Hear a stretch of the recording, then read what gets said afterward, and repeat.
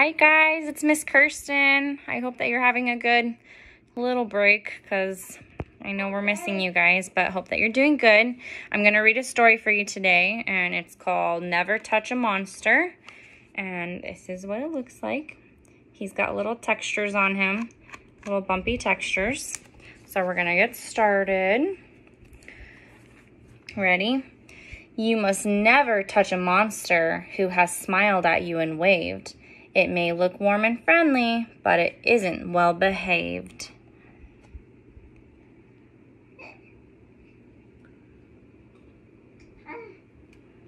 This one has big, bumpy circle textures. Okay. You must never touch a monster who has asked you round for tea. It wants to put you in a pot and eat you, probably.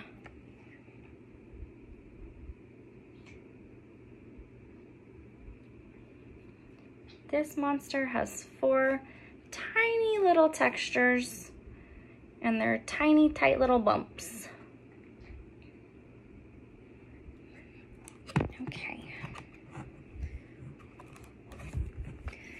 You must never touch a monster. It's a silly thing to do. Ignore it if it smiles and says, "Hello there, how are you?" Okay.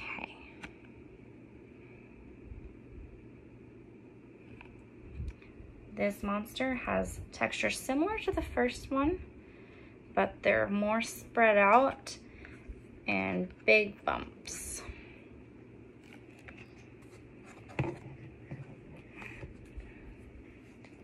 You must never touch a monster. You should always hurry by.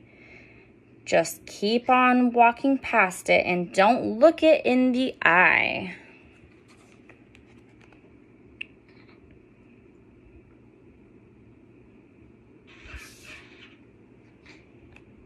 This monster has the one eye that you should not look into, and his tongue is full of tiny, tiny dots that you can scrape.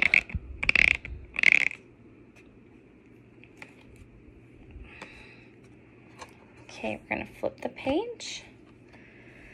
And don't ever touch a monster who is hungry for its lunch. It might just see you coming and decide to take a munch.